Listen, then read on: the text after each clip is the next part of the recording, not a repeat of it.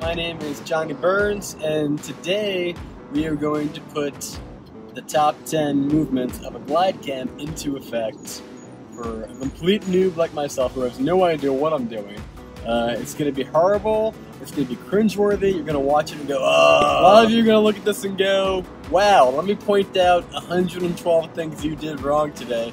And you know what? I welcome that, because you can fail up, or you can just fail. I like to fail up. I like to fail better.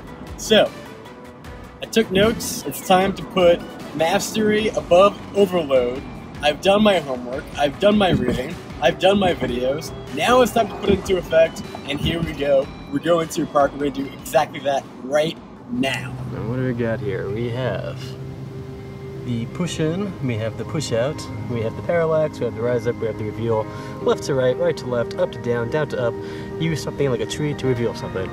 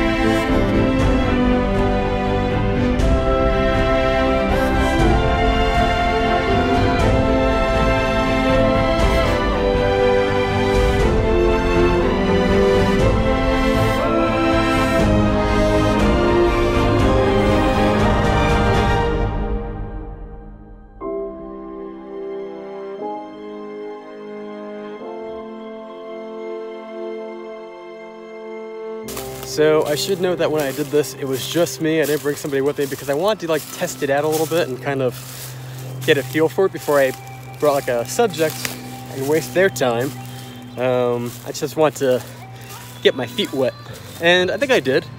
I think, like I said, or like they say, it's gonna take about a solid month of just trial and error, getting the feel for it in your wrist and your arms and all that and your movement, just to get it right, because it's like riding a bike. You ride a bike for like a month, you're getting lots of speed, but like on that first day, especially if like you're a kid who's never ridden a bike, you're kind of just like wobbling around and all that stuff. So, you know, it's not heavy, but it's kind of like when you're always holding it, it does become like a chore. It'd be like if you had to walk around with like a, I don't know, 15-pound dumbbell, right? Sure, it's not that heavy, but if you had to carry it all day, or if you had to do curls all day, yeah, you know, 20, 30 minutes, an hour later, you're gonna be feeling it. And that's kind of the same idea with this Glidecam. So you really need to build up those muscles that you're using to use your Glidecam. And like I said, patience is key. I'm gonna go home, I'm gonna take a look at the footage. Or I guess if you're watching this now, we're in the loading bay. And I get to see how awful the footage actually is.